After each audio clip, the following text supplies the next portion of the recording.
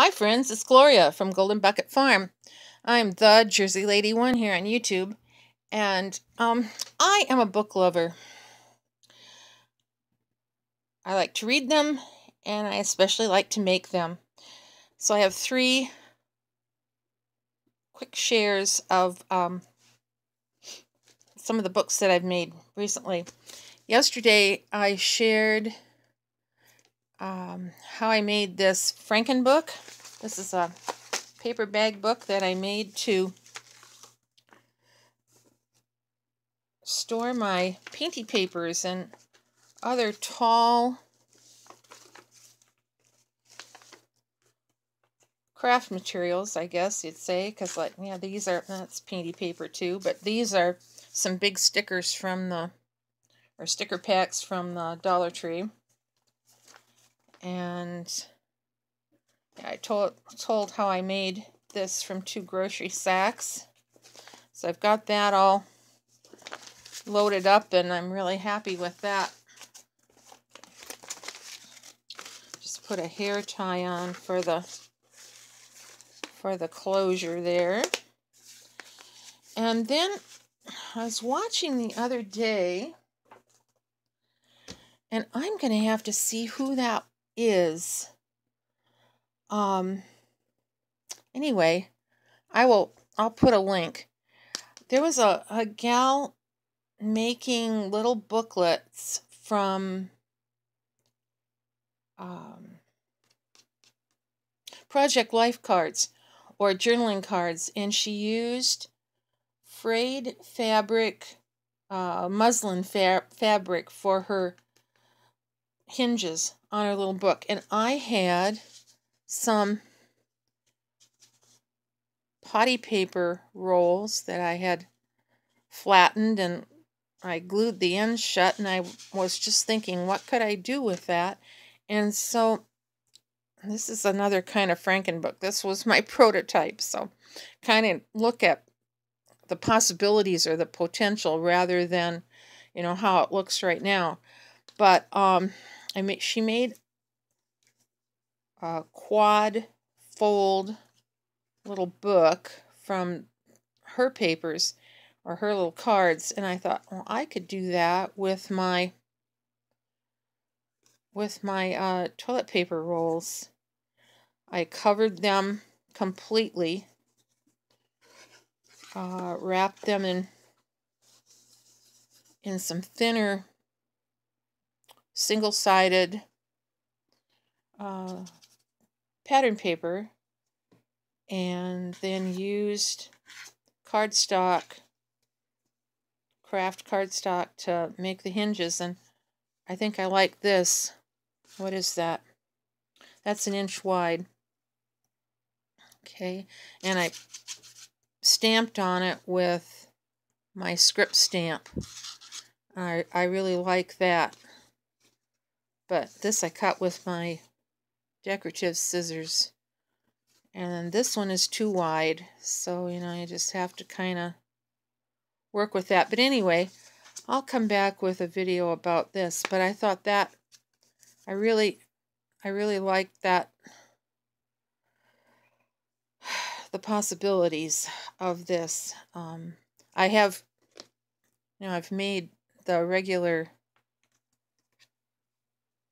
toilet paper books or bathroom tissue books before. This one is a birthday book that I made. I have a video about this. That was quite a while ago. Yeah, I'll come back and do some more on this. I really would like to figure out some way that I can put I love my seam binding bows, my double bows, but for other people to be able to slide those back on, that's not the best. I'm thinking if I could get some little elastic here in the back. So if you have some suggestions about that, that would be a good deal. Okay, the other thing I saw lately was people making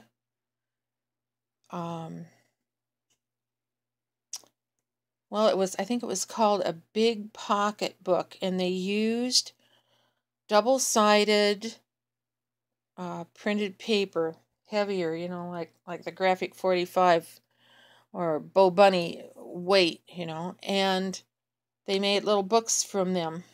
Well, I've been making books recently from file folders, and I shared this book before. Here I left the tabs on. I get this in frame. Oh my goodness, now somebody's vacuuming behind me. Anyway, I wondered if I could combine the idea of my file folder books and the Big Pocket, you know, those together, because I have a lot of single-sided pattern paper that I'd like to use up. So this was my first try. The base of this is file folders, and I took my pattern paper and womped off, what is this? It's been a little bit since I did that.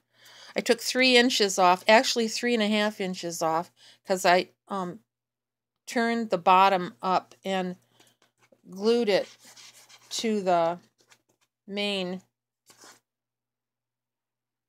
part of the paper. So I took my 12-inch and cut off 3.5 inches, because if I folded the back of the plain or the single-sided paper, see, it would be white down here, and I didn't want that.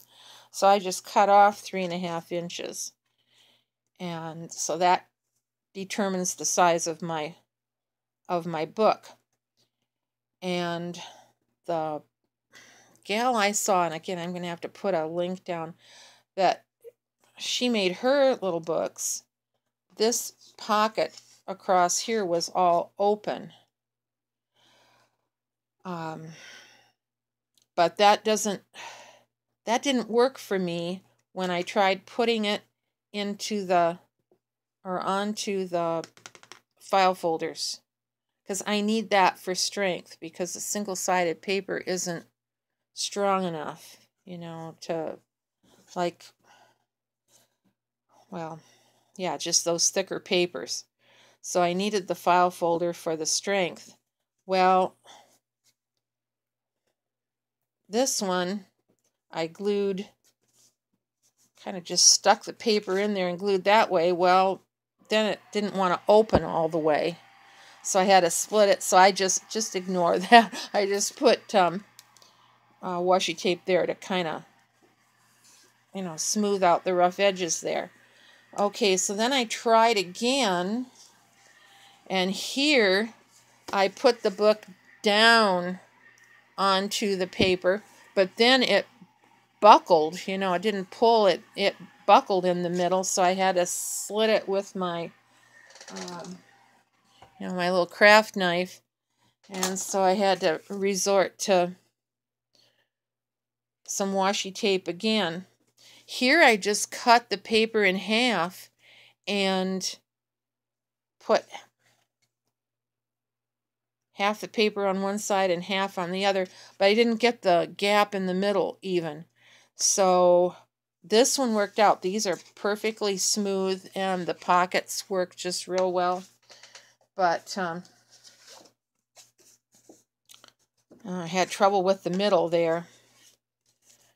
This one was one where I tried again. I thought, well, maybe I would, with practice, I could get it to work better. So this is one of the ones that I put down, where I put the book down onto the gluey pattern paper, but I got a fold there, and so that's why I had to use this trim. I really like the idea here that I've got the big pocket all the way across. I do like that.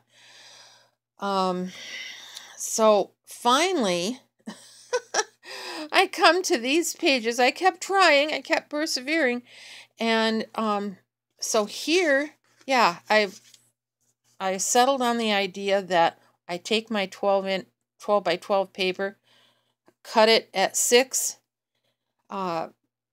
sideways, or up and down, so I have the 2 pages, and then off the bottom I cut 3.5 inches for my pocket, 3 inches for the pocket, and a 1/2 inch to fold under the single-sided paper, and so that the bottom of the pocket is smooth and finished.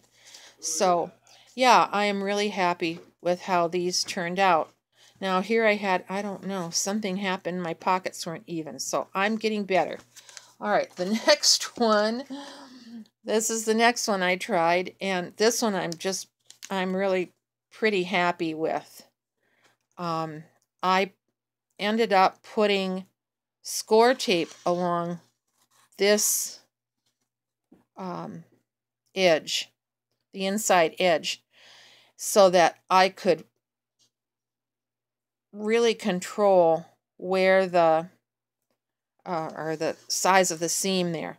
And I left the backing on the score tape and laid the page where I wanted it. I started just a little edge before I put it down of the backing and folded it out, And once I got it down and could hold it really well, then I just pulled that off, and that really made my center seams really well. And of course my pages were just a little bigger than my file folder book, and so then I could just cut off the edges. So I only had to be careful about this center seam and that my bottom edge was lined up. So from this book is perfect.